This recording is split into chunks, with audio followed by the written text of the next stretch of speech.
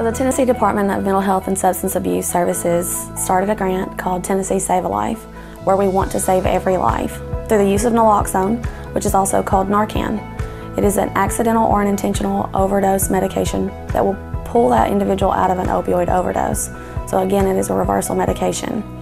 If someone is actively battling a substance misuse or abuse situation, we can definitely get them assistance.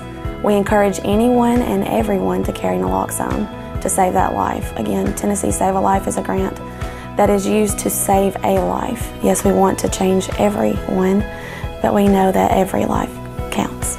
For more information about naloxone, call or text us at 731-819-7603. Every life counts. One life lost to opioids is one too many.